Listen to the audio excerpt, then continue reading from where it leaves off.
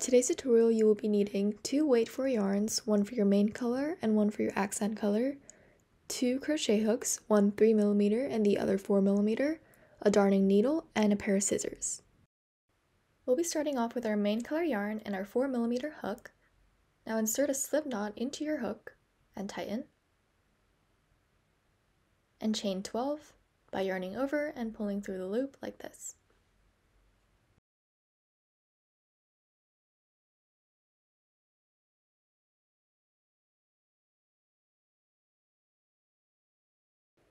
Now that we have our 12 chains, we're going to look for the second loop from our hook and insert our hook into that loop. Yarn over, pull through, yarn over, pull through, 2. So that will be a single crochet, and we're going to repeat this until we reach the end of our row.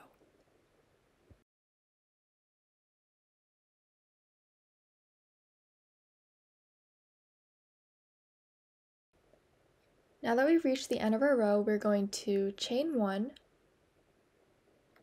and turn our work to the other side. And this row will be the same concept, will be a single crochet, except we're going to be working in the back loops. So we're going to insert a hook into the V, but only yarn over, pull through the single back loop, and yarn over, pull through both, and we will be repeating this process until the end of our row.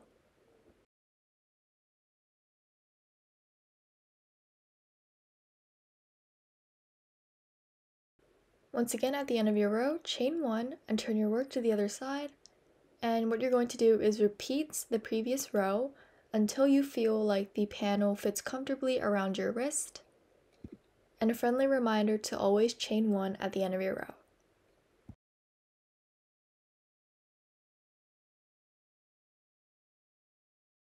So I've decided to stop at about 18 centimeters or 33 rows. Of course, they will be different for everyone. So the next step is to attach the 2 ends together. And first we will put the 2 ends together like this and insert our hook into the back loop of the first side, just like we've done for the previous rows. But for the second side, we're going to insert a hook into both loops like this, and then single crochet by yarning over, pulling through like that. And we will repeat this process until we reach the end of our row.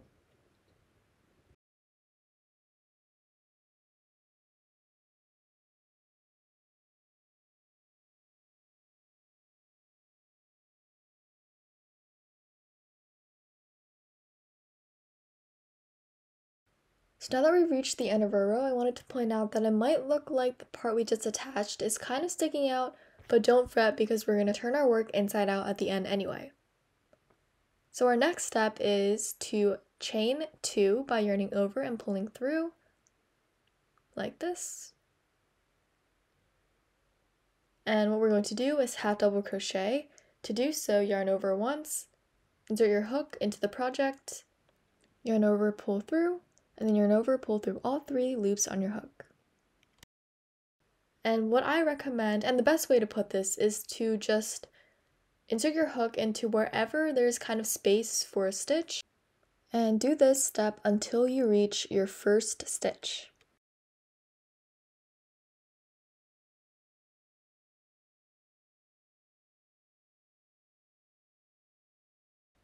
And once you get to this step, we're going to slip stitch into our first stitch just by yarning over, pulling through, but don't yarn over again and just pull through the loop that was on your hook.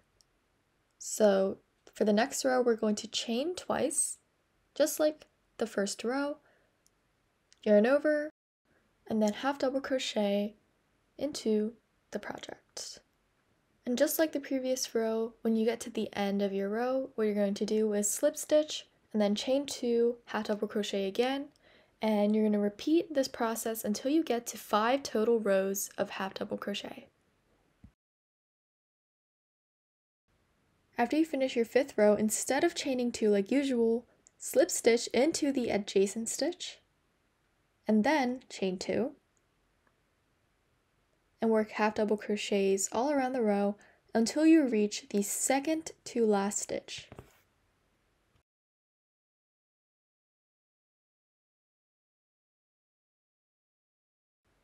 So the last stitch you're going to leave unworked, and you're going to chain 2 and turn your work, and you're going to half double crochet around this row, and you're going to notice that we're not going to connect the work, so there's going to be a little gap, and you're just going to repeat this process, just half double crochet, chain 2, and you're going to do this until you reach 4 rows of this section.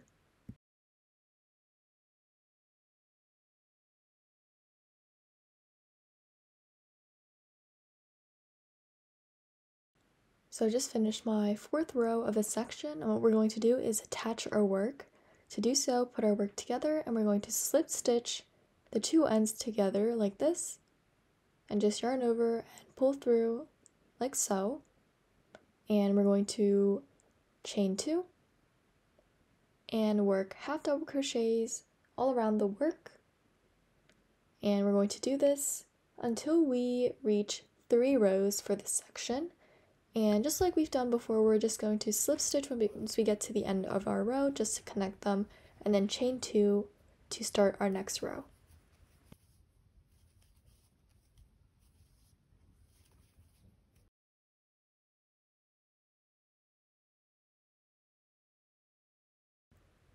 So now that you've finished your last row, don't forget to fasten off and cut your string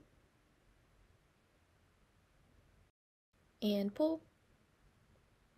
And don't forget to also flip your work inside out. That is a very important step. And now you're finished your foundation wrist warmer. Now take your accent yarn and insert a slip knot into the same 4mm hook, and find the place that you fastened off on your wrist warmer. And what you're going to do is insert your hook and insert a slip stitch like this in order to connect the yarn. And then chain 1 and single crochet in that same stitch.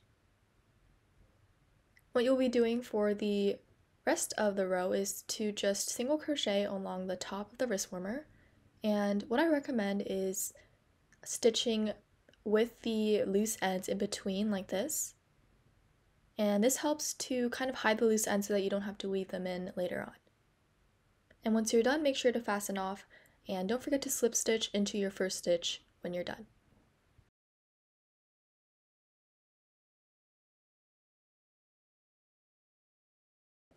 Now repeat this process so that you have 2 identical wrist warmers. Now let's make the star attachment. Take your accent yarn and your 3mm hook, and I know I'm not using my 3mm hook in this video, so please ignore that, and make a magic circle. If you don't know how to make one, I'll insert a helpful video in the description down below. And chain 3, and we're going to make 15 double crochets into the magic circle. So yarn over, insert your hook, yarn over once, pull through, and then you're going to yarn over, pull through 2, yarn over, pull through 2. And you're going to repeat this, like I said, until you have 15 double crochets in your magic circle.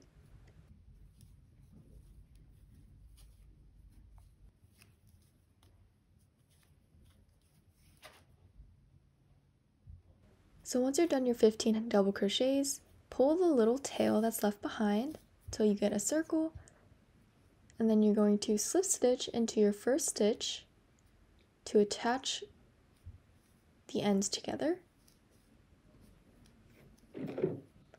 Now chain 5, and in the second chain from your hook, you're going to single crochet, and in the next chain, you're going to half double crochet, in the next chain, you're going to double crochet, and in the final chain, you're going to triple crochet. So you're going to yarn over twice, insert your hook into the chain, yarn over once, pull through, yarn over, pull through 2, yarn over, pull through 2, and then yarn over, pull through 2. And then count 3 stitches from your chain, and then slip stitch into that third stitch. And you're going to repeat this process until you get the 5 sides of the star. So once again, chain 5, single crochet in the second chain, half double crochet in the next, double crochet in the next, and then triple crochet in the final chain, and finally slip stitch into the third stitch from your chain 5.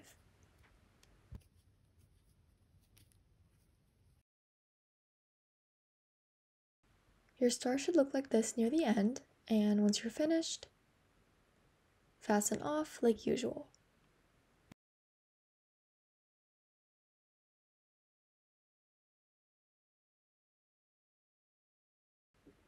Repeat the process again so that you have 2 shining stars. Now take your darning needle, and what we're going to do is weave in the loose ends of our star into the back side. And if you don't know which side is the back, it should be the side that doesn't curl up like this. And so there is no exact way to do this, just make sure that it's thorough enough so that the loose ends don't come out. And we're going to do this because it'll be easier for us when we stitch in the star into the wrist warmer later on. Perfect, so now that you're done weaving in the ends, we're ready to stitch our star to the wrist warmer. Now take your darning needle and a generous amount of yarn that you can use to attach the star.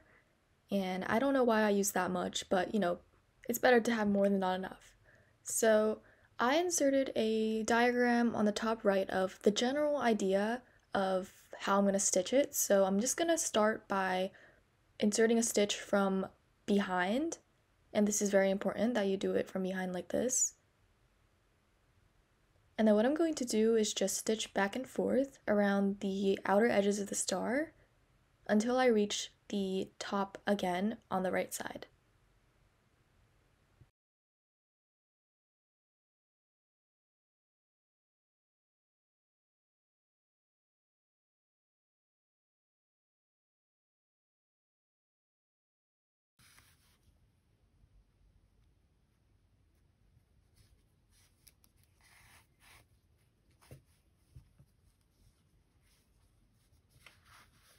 Now that I've finished with my needle, I'm just going to cut off the excess yarn. And in order to make sure that it doesn't come apart, I'm just going to take the 2 loose ends from the beginning and the end and tie a double knot like this.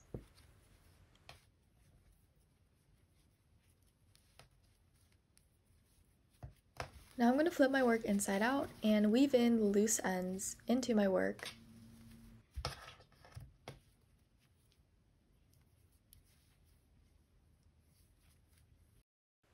Now repeat this process again with your remaining star and wrist warmer.